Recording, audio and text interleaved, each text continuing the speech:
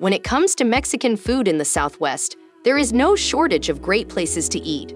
But when you want something a little different, you can't go wrong with this New Mexican Kitchen. My name is John Gabaldon and I'm one of the owners. The Ristra New Mexican Kitchen is a New Mexican restaurant based out of Belen, New Mexico. Our recipes and traditions have been passed down from generation to generation, as far back as my great-grandmother.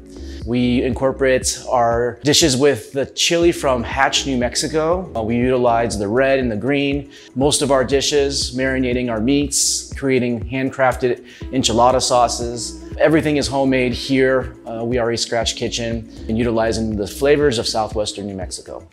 Today we made the blue corn stacked enchiladas. These enchiladas are stacked high opposed to being rolled. We make them with blue corn masa opposed to yellow.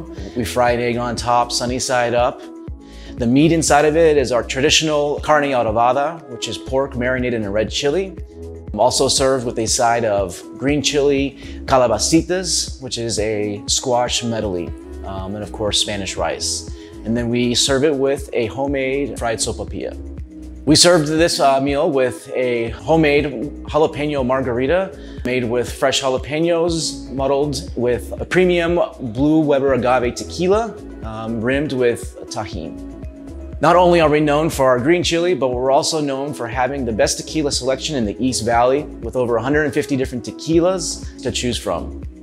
You're going to need a bigger plate, so come hungry, because these will definitely leave you stuffed.